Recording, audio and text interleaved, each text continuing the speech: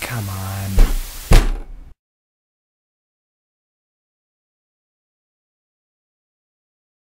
So what in the world is going on with interest rates? And it's interesting that we use the word world when the world's been playing such an intricate role in regards to what's going on with interest rates here in the United States. But as of late, the average interest rate we have moving from the 3.5% level to the 4% level, and big deal you may say? Well, it's about $30 per $100,000 difference in a monthly mortgage payment, and for first-time home buyers, yes, that could be a significant big deal, and even in particular with regard to qualifying for a real estate loan.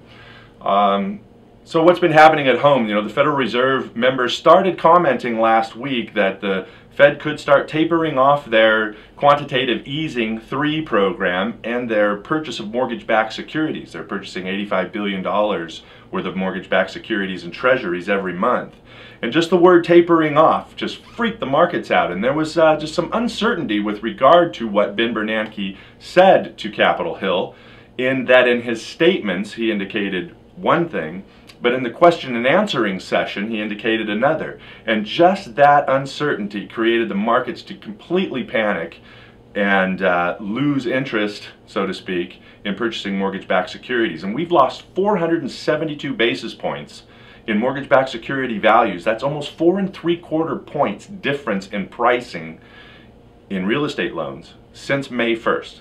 And so what started happening late Wednesday and early Thursday is a phenomenon called negative convexity, and basically it's when mortgage-backed security investors are just kind of taking their losses and still selling mortgage-backed securities, sometimes even at a loss, but just to get rid of everything they've already lost and kind of start with an even slate, so to speak. So that's what was happening, and we hope we'd hit a bottom today. And you can see from this new chart that the green is that we're bouncing back up, and currently we're about up 47 basis points. But remember, we lost 130 plus 144 2 days in a row. So getting back to our 7.35 interest rates, which we may see again, but I don't think we're going to hit 3.5 again, ever again, possibly.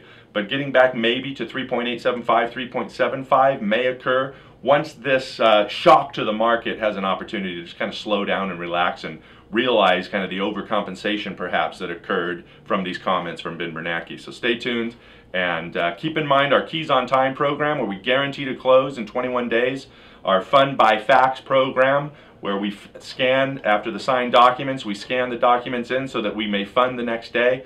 And you know, we're closing deals on average of 16.87 days, or 5 days early on most escrows. So keep that in mind. Look forward to working with you. All right, take care. Have a good day.